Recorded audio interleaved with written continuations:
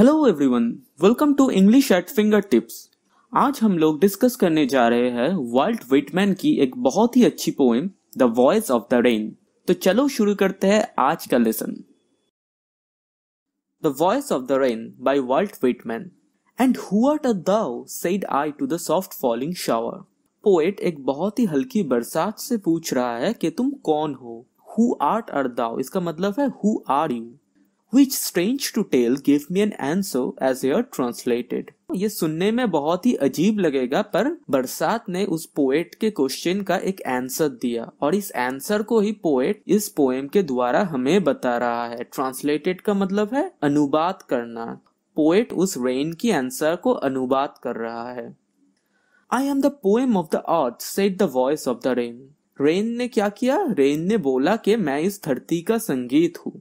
तो यहाँ पर आप देखो voice of the rain use किया गया है, पर रेन का असल में तो कोई वॉइस नहीं होता है, तो यहाँ पर रेन को पर्सोनिफाई किया जा रहा है। तो पहले भी अगर हम देखेंगे तो पोएट बोल रहा है कि रेन आंसर कर रहा है, तो यहाँ पर भी रेन को पर्सोनिफाई कर रहा है, क्योंकि असल में रेन ह्यूमंस की तरह आंसर भी नहीं कर सकते हैं। Eternal I rise इम्पैल्पेबल out of the land and the bottomless C. Eternal का मतलब है कंटिन्यूअस, जो हर वक्त हो रहा है। तो रेन बोल रहा है कि मैं हर वक्त ऊपर उठ रहा हूँ।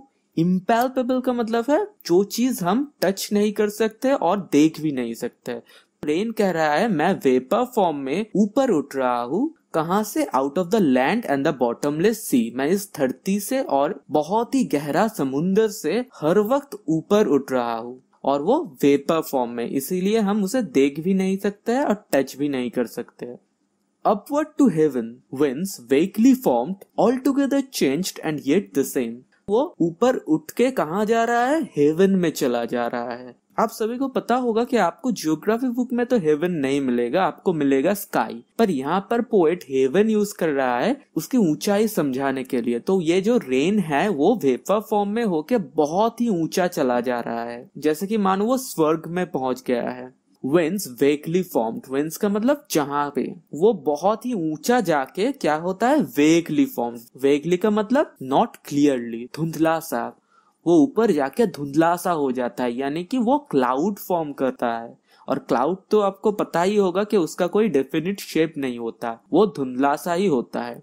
All together changed. तो जब ये रेन ऊपर उठता है वेपर फॉर्म में, तो इसके फिजिकल स्टेट में चेंज आता है। ये लिक्विड फॉर्म से वेपर फॉर्म में ट्रांसफर हो जाता है। तो फिजिकली वो जो रेन था वो बहुत ही चेंज हो जा रहा है। एंड येट द सेम, पर उसका जो केमिकल प्रॉपर्टीज है वो नहीं चेंज हो रहा है। ये जो क्लाउड फॉर्म हुआ है ये उसी रेन से फॉर्म हुआ है जो कि हमारे लैंड में और सी में गिरता है और फिर वेपर फॉर्म में ऊपर उठ के वही रेन से क्लाउड फॉर्म होता है। तो असल में उसका कोई चेंज नहीं हो रहा है, पर उसका फिजिकल स्टेट में जरूर चेंज हो रहा है। I descend to leave the droughts atoms dust layers of the globe। Rain अब कहता है कि मैं नीचे उतरता हूँ क्या करने के लिए? टू लेव द ड्राउट्स। लेव का मतलब नहला देना, ड्राउट्स का मतलब क्या है? सूखा एरियास, और एटॉमिक्स का मतलब परमाणु, बहुत ही छोटा चीज। तो रेन कह रहा है कि मैं नीचे उतरता हूँ इस धरती पे, सारे के सारे चीज जो है, चाहे वो जितना भी छोटा क्यों ना हो, चाहे वो सूखा ही क्यों ना हो, चाहे वो धूल ही क्यों ना हो, मैं इन सब चीजों को नहला देता हूँ। And all that in them without me were seeds only, latent, unborn। latent का मतलब है lying dormant और inactive।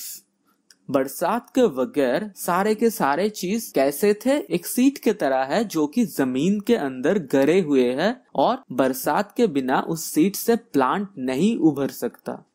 बरसात के सिवाय इस धरती पे लाइफ नहीं आ सकता है। अगर बरसात नहीं हो तो उन सीड से प्लांट्स नहीं निकल आते। तो बरसात के बिना सारे के सारे चीज बेकार होता। And for ever by day and night I give back life to my own origin and make pure and beautify it. तो बरसात क्या कह रहा है कि मैं हर वक्त, चाहे वो दिन हो या फिर रात हो, अपने ओन बर्थ प्लेस को, जहां पर मैं जन्म लिया, उस चीज को मैं लाइफ दे रहा हूँ, और उस चीज को मैं प्यूरिफाई कर रहा हूँ, और उस चीज को मैं ब्यूटीफुल बना रहा हूँ। तो बरसात ऐसा क्यों कह रहा है कि वो हमारे धरती को लाइफ दे रहा है? क्योंकि बरसात के बगैर प्लांट्स नहीं होते और सारे के सारे धरती पे सूखा पड़ जाता, तो क्रॉप्स भी नहीं उगते, तो हम क्या खाते? तो हम मर ही जाते बरसात के बगैर। तो बरसात बोल रहा है कि मैं इस धरती को जहां से मैं जन्म लिया उस चीज को मैं वापस लाइफ देता हूँ। और बरसात गिरने पर हमारे आर्ट बहुत ही ब्यूटीफुल हो जाता है और प्यूरिफाई हो जाता है। अभी आप देख सकते हैं कि लास्ट 2 लाइन ब्रैकेट के अंदर लिखा गया है। हम इस पोएम को अगर गौर से देखें तो पहले 2 लाइन में पोएट बरसात से एक सवाल पूछता है और नेक्स्ट जो लाइंस, उन लाइंस में बरसात ने जो आंसर दिया वो पोएट हमें बता रहा है। पर लास्ट की जो लाइन है ये बाकी की पोएम से थोड़ी डिफरेंट है। पोएट अपने खुद के व्यूज बता रहे हैं।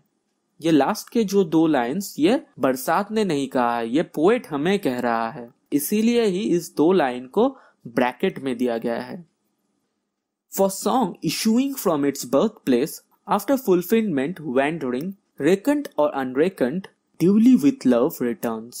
तो इन लास्ट 2 लाइंस में पोएट बरसात को एक गीत के साथ कंपेयर कर रहा है जो कि एक पोएट के दिल में जन्म लेता है। Issuing from its birthplace after fulfilment wandering, wandering का मतलब है घूमना, भटकना। एक गीत जब एक पोएट के दिल में से निकलता है वो अपने मकसद जो है उसको फुलफिल करने के लिए घूमता है जगह जगह पे। उसका मकसद क्या है? उसका मकसद है लोगों के दिल को छूना। रेकंड और अनरेकंड, रेकंड का मतलब है ध्यान देना, पे हीट टू समथिंग। उस म्यूजिक को कुछ लोग ध्यान देते हैं और कुछ ध्यान नहीं भी देते हैं, पर इससे उसको कोई फर्क नहीं पड़ता। ड्यूली विद लव रिटर्न्स, जो लोग उसका तारीफ करता है वो उन लोगों के प्यार लेके फिर से पोएट के पास चला आता है।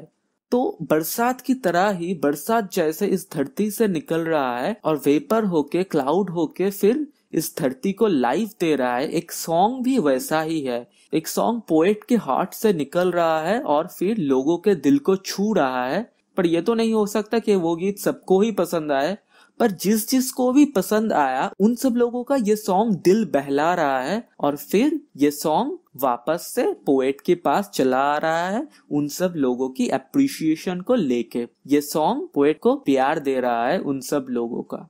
तो इस पोएम के द्वारा पोएट हमें ये दिखा रहा है बहुत चीज ऐसे है जिसपे हम ध्यान नहीं देते हैं, जैसे कि बरसात को। पर बरसात अगर ना हो तो हम भी नहीं होते।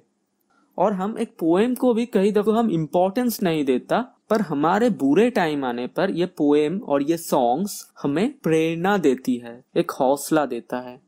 तो बरसात का एज वेल एज पोएम और सॉन्ग्स का बहुत ही इम्पोर्टेंट रोल है जो कि हम ज्यादातर टाइम पे नजरअंदाज करते हैं।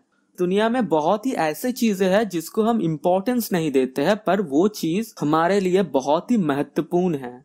तो ये रहा आज का डिस्कशन ऑफ द पोएम। अगर आपको ये वीडियो अच्छा लगा तो लाइक करना मत भूलिएगा और मेरे चैनल को सब्सक्राइब करना मत भूलिएगा, क्योंकि मैं और भी वीडियोस लाने वाला हूँ। That's it for today. Thank you so much.